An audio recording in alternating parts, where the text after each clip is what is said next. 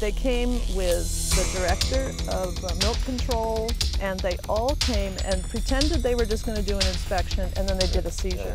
It was a SWAT-type team raid, which included the FBI, the FDA, the CDFA, along with half a dozen sheriffs. We were just recently raided again for the third time. Knock on the door, and my kids again ousted from their beds. They terrorized the children, took the farmer away in handcuffs. They even took the sheep that I had brought over from New Zealand, and they took them out to Iowa and they killed them for a disease that doesn't exist to this day. Raw milk from South Carolina, USDA grade licensed dairy, a imminent health hazard according to the state of Georgia.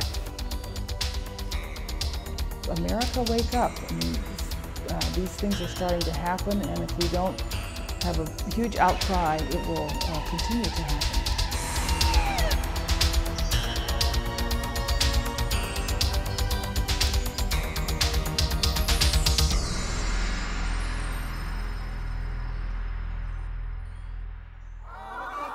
And one of the things I think it's important to understand here is it's beautiful, you know, and good food production should be aesthetically and aromatically, sensually romantic.